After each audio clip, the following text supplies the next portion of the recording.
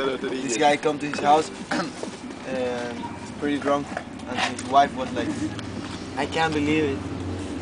You forget. Today was our anniversary. Yeah, first time. I can't believe it. And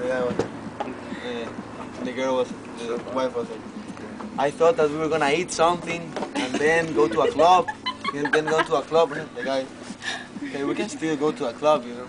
So they were going to the club, and this guy who asked for the names in the club. Bouncer. No, not the bouncer. The guy who asked for the names in the club was like, Mr. Rodriguez! And the wife was like, you know this guy? Yeah, I know. He used to work with me in the hotel, you know. She was like, okay, let's go. So they were still walking, and one of the bouncers, Mr. Rodriguez! And his wife was like, and this one? You know this guy?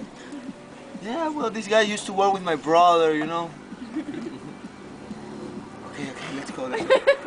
They go, they sit in a table, and one bartender comes, Mr. Rodriguez, the same table, Mr. Rodriguez.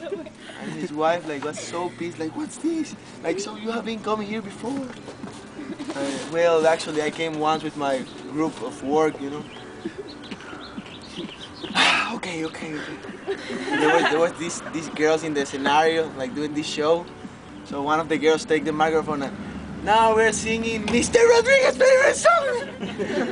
And this girl was like so pissed off, she started running, she goes out, she gets into the taxi, and you see Mr. Rodriguez like coming running, you know? He gets into the taxi too, and the girl start like punish the guy, and the driver was like, hey, Mr. Rodriguez, we have bringing bitches, but like this one, anybody?